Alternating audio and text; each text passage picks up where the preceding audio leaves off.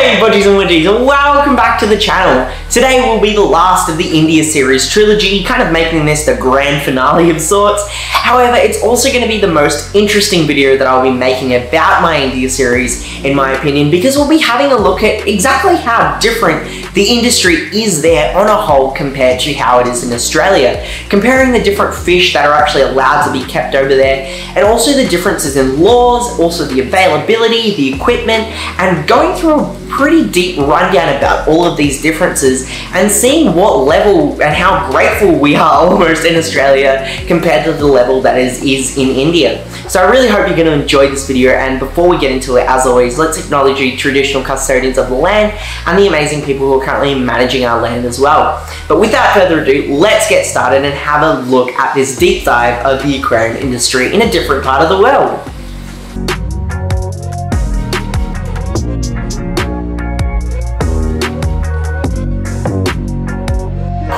The aquarium industry in a completely different part of the world, it made me realize just how grateful I am for the aquarium industry here in Australia. I definitely wouldn't be able to keep the aquariums and the fish that I'm keeping now without the quality and equipment, the experience at our local aquarium stores and online resources, along with the abundance of information that we have readily available to us. To go in a little bit more detail about that, the aquariums that we have, we can keep with really high quality equipment to ensure that the life support systems are going to last for a very long time, to make sure that we have long-term success with our aquariums, and we don't need to worry about constantly replacing parts or results in parts failing or fish dying as a result of that, which just makes things a lot more peace of mind when it comes to keeping things like fish, which requires such pristine environments.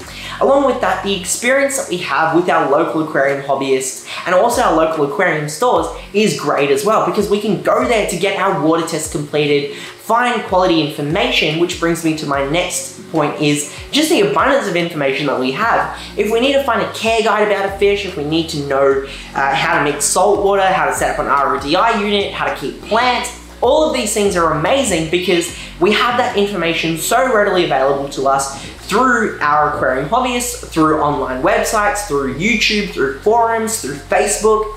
However, these are all things which are almost non-existent in India and other parts of the world. And the reason for this huge divide is because the opposite of all of these factors that I listed here that we have in Australia.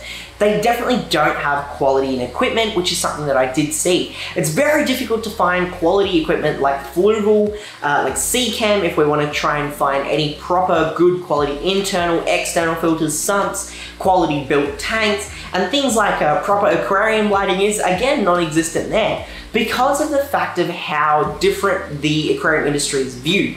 It's definitely not as popular as we see in the United States or in Australia, and for those people that do want to keep fish, it's usually more so because of a belief system that fish usually bring good luck into a home, or just for the sake of having a pet.